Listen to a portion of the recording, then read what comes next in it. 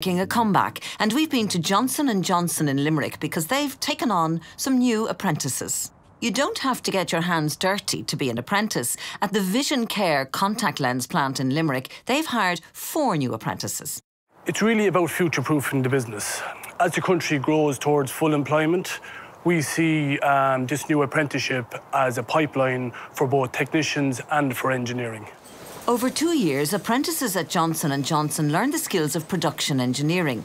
More importantly, they also learn how to problem solve and integrate constantly evolving technology into the production process.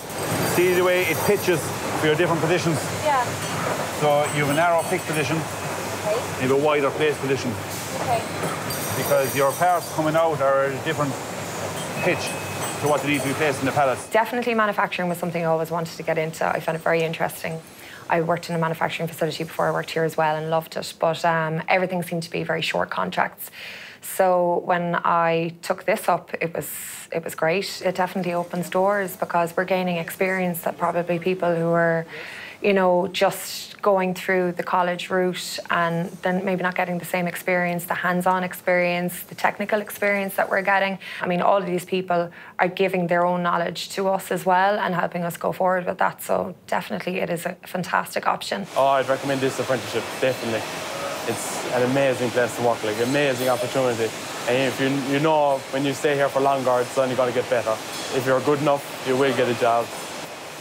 If you move up the levels in college, you know, if you have a level 8 with an apprenticeship, everybody's going to love you. You have your practical side, you have your theory side. You're going to be well up in this business. What brought me closer to apprenticeship was the fact that I still needed to support myself financially. And that possibility of going to university without any income on the side wasn't really possible for me. What this apprenticeship will give is it'll give a broad range of skills between the on-the-job and the off-the-job. It'll give you a broad range of technical skills, but also a mindset around problem solving. And that's what we need today in a very busy, automated environment. My own sister is doing her Leaving Cert this year and she never heard of an apprenticeship until this. And you know, I said to her, I said, look, the Leaving Cert isn't be all and end all. If you want to go and apply to college, go and apply for college. But if, you know, if for whatever reason, if you didn't get what you wanted, or if you decided that this was something that an option that you choose maybe instead, I said, you know, it's great. You get to work, you get to upskill, you get to learn, you get to meet a great group of people. It's a great option. Solas is the state agency in charge of the apprentice system.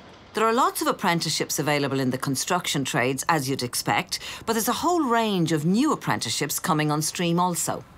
Paul O'Toole, as CEO of Solas, you're the man with the information. Now, I grew up knowing all about apprenticeships, but there'll be young people now, and this will be all new to them. Yeah, absolutely. I mean, apprenticeships, thankfully, are experiencing something of a renaissance, and they're back in vogue, but they've always been there. It's one of the oldest forms of learning and one of the most beneficial for an employer or a craft or an individual. And they're on the way back, and it's fantastic. Also, when I was growing up, one of the attractions for young people about apprenticeships was that you got paid while you were learning. Yeah. So the earn and learn model is absolutely fantastic. So if you're a young apprentice and you're doing one of the traditional craft apprenticeships, you'll start in your phase 2, which is your learning part. You'll have somewhere between 200 and 250 euro. But in your fourth year, you're going to be somewhere between 530 and 680 euro. So as you get better and you learn more, you get paid more. And there are lots of different levels, aren't there? And there are now more unusual apprenticeships that we wouldn't have been used to. Absolutely. In Ireland, we're more familiar with craft apprenticeships, the bricklayer, the plumber, the carpenter, the electrician. Absolutely essential, and you can see that from the environment where we are today. But there's a lot of new opportunities and recognition that other occupations actually lend themselves to an apprenticeship model. So we've seen insurance practitioner coming through, industrial electrical engineering, polymer processing technology, all very new, very different, and working and really finding traction with people who are looking how to develop their skills, find a job, and set themselves up for the future. Animation is something that is a bit of a buzzword these days, and you can do an apprenticeship in animation, is that right? You can indeed. There's a new one. It's not there yet, but it's coming down the line. So it's called a CGI animation expert, and that's level 9. That's a master's level. But Ireland has a fantastic record. Nora Toomey, for the breadwinner, she's the 7th nominee in an animation category from Ireland, and she was trained in the Ballyfermot College of Further Education.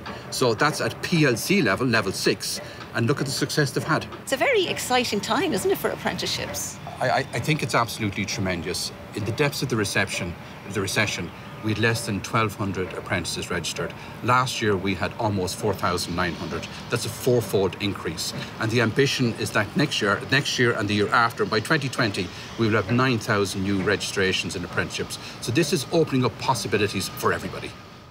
Uplifting ambitions there from the training body Solace.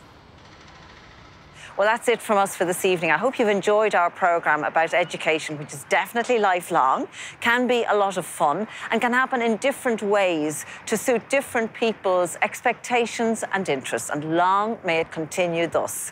Shindera Leshidlor, Iwagwivanish, Agus Kadesh of Slán.